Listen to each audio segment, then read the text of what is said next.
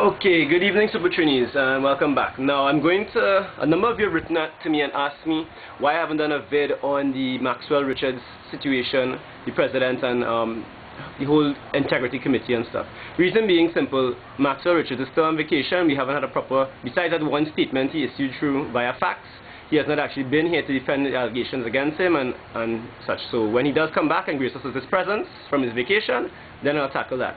I will, however, want to talk about the CALDER HART investigation, which is still going on, and you had some new developments this week. Namely, CALDER HART's wife, ex-husband, came out and testified, much to everyone's shock. And what he came out with in his statements was quite enlightening. Now, for the newer members of the group who don't know, about a year ago I did a piece on CALDER HART. In fact, this is the very first issue that I did when I started Supertrinis. And I'm privy to a lot of people send me stuff, information, you know. There are people who are all about involved and have seen things, witnessed things, and they send me emails and messages, of course. And I have to read through stuff. And one of the first things I got was an email, which I printed out here. It's about 4 pages long. And obviously when I did the first initial article, I could not go into all of this. It's too much. And it had a lot of stuff about CALDER HART, his wife, Mr. Khan, all these other people. And I did like highlights of what came in it. And because of what's happened in this testimony now, this week, a year later, I was able to corroborate some of the facts. And because some of the facts in this article, this email I got, have now been proven to be true, because it came out now in the trial, in the investigation, sorry. It makes me have a second wonder, a look at some of the other stuff which I've been pretty much ignoring. It's quite detailed. Now, if anybody wants to get this email, they could always email me at super.trini@yahoo.com and I will forward the email to you. That's super.trini@yahoo.com. I'll put the email address up on the top right hand corner. Now I'll go into some of it.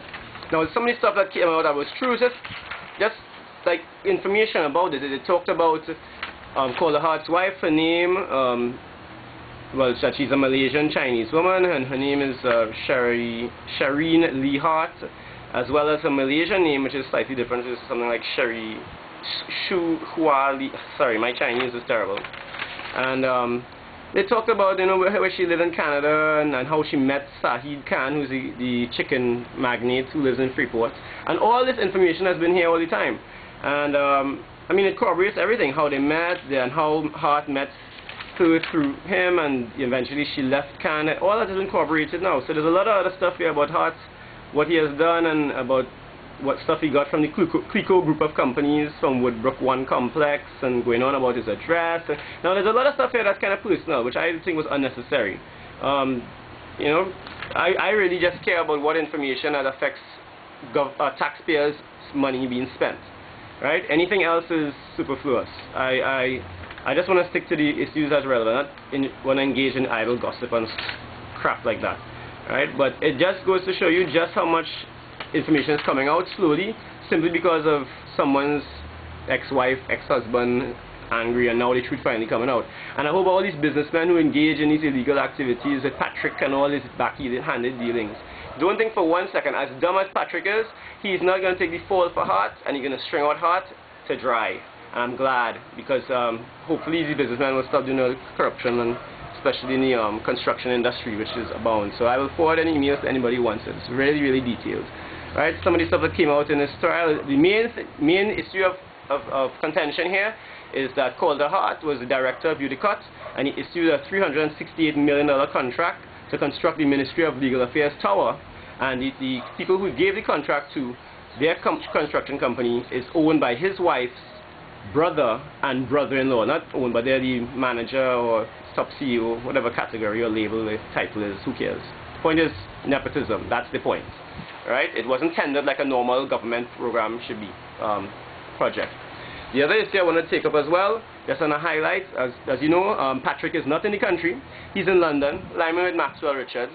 And when he leaves the country, he's supposed to put someone to be the acting president. And I just realized, well, not just realized, he's done it before, but I just want to draw it out that again, Senator Safe is the acting prime minister of the country.